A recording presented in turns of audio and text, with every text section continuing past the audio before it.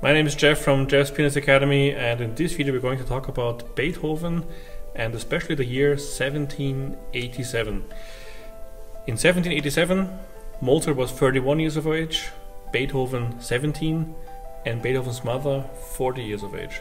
Why is that relevant? In March of 1787, Beethoven had the opportunity to come to Vienna to take lessons from Mozart. And so he traveled there.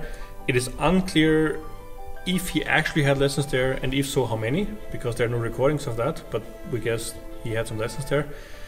And after 2 weeks being in Vienna, he got a note from his parents that his mother was terminally ill. She was going to die. And so he broke off his tents there and he went back to Bonn to take care of his mother, who subsequently died on the 17th of July that very same year. So it's a very tragic year for Beethoven.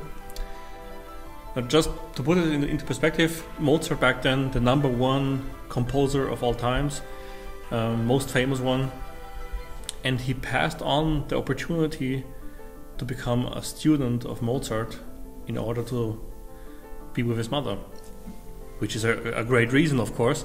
But how would have Beethoven changed, or how would have his style have changed if he had more time with Mozart? It's very interesting. So this is a changing point in his life, 1787, the death of his mother. Until next time, play with passion and play some more Beethoven.